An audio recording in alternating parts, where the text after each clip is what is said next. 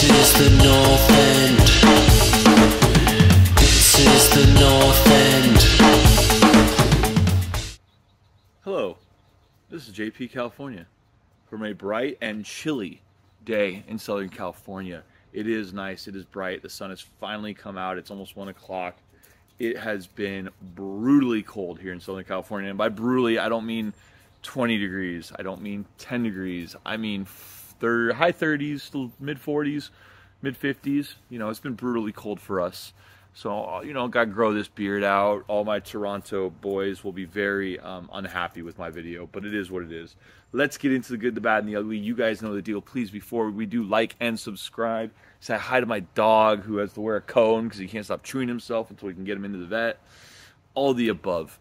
Guys, Villa tied Everton 0-0 after about 97 games in the EPL. Unai Emery's entirety, he went and tied a game 0-0, his first one in the EPL. Let's get after the good, the bad, and the ugly. The good. The good is that Villa did not concede a goal. Clean sheet.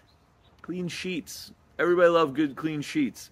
You get in, you know your sheets are clean, you jump through the shower, you get in nice and cozy and all the above. And the clean sheet does make me feel good, and I'm sure it makes Emi Martinez feel good because he made a stellar save against Donovan Calvin-Lewin, however you say his crazy name. What a save that was. That is just textbook on why he is the best in the EPL. Martinez doing well, and granted, that's one of two good saves he had made. That one was an amazing save. He had another save that was, you know, it was a good save, but nothing spectacular. And otherwise, he was pretty untouched all game. He did get a foot-in challenge on a soft back pass, 50-50. One of the Everton guys slides in. It looks like Martinez got a nice kick to the chest for that one. I actually thought it wasn't as clean as it looked on TV. But you know what? A clean sheet is really helpful for Villa. We need a clean sheet. We need to stop teams from scoring against us. It kind of offset the early goals that we've been giving up. So that is definitely a positive. So Villa, good on you. And that is the good, was a clean sheet, no goals conceded. That's what Villa need. The bad is Villa's form. Now, I've been saying this for a week or so to my friends, that Villa have not looked the same since Arsenal. At Arsenal, we had a swagger where we knew we weren't going to give up the goal, and we attacked with some potency. Against Man City, we were unstoppable. I honestly believe on that day, if we played like that against anybody, we would beat anybody in the world. But we haven't looked like that in a month now. We seem to be getting by in games with C performances. Not top-level performances, not even the level below top level. We seem to be doing okay, just playing okay. And today I felt like it was another performance where we played okay, and we played a team that was physical and aggressive and kind of was okay with the tie and sat deep a little bit and just couldn't let us play really well. They stopped play every chance they get. They drew fouls like crazy. And so for me, the form that we had, you know, if we're only playing at 75%, we're not going to win some of these games. And we won't be getting top four, that's for sure. Because I think this game was there to be had for Villa. And if Villa was in B or A mode, if we were in second or third gear, we would have been fine. But it never even really looked like we got out of first gear. We definitely lacked some creativity. We definitely lacked accuracy on our crosses. You know, we did put the ball in the net once for it to be chalked up. I don't know. I think in the end it was offsides.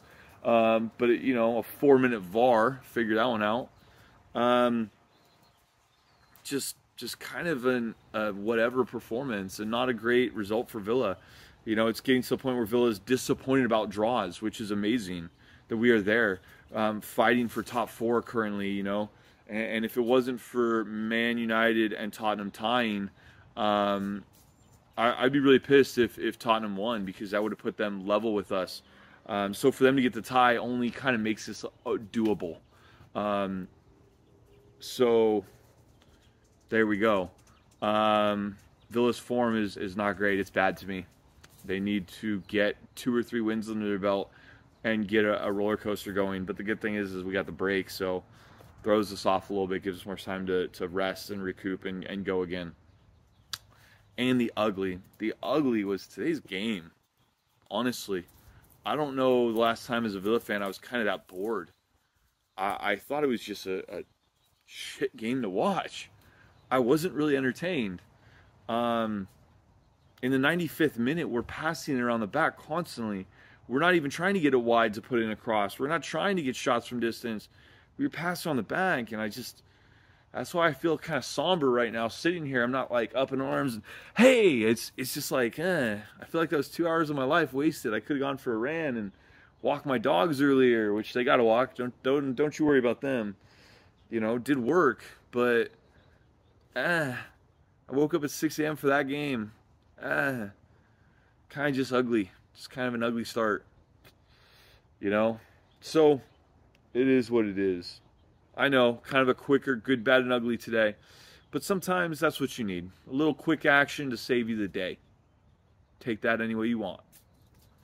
Anyways, guys, this is JP California signing off from the North End YouTube channel. The good, the bad, the ugly about Everton v Aston Villa. 0-0 draw on this beautiful cold Sunday. The good for Villa being the no goals conceded. The bad being the form that they are in, the form that Aston Villa is following themselves in. And maybe we're just coming back to reality to where we actually are. But it's just disappointing. And the ugly was the game overall. Guys, if you guys liked this content, please like and subscribe. Give me all the comments. You guys tore it up last week in the comments. I see you guys. I see you, Liam. You guys tearing it up for us with the comments. Hopefully you guys like this video. Get after me. Tell me my backyard needs some work or whatever. Tell me my wall is boring and I should paint it. I don't know. Figure it out. Anyways, guys. Peace. This is the North End.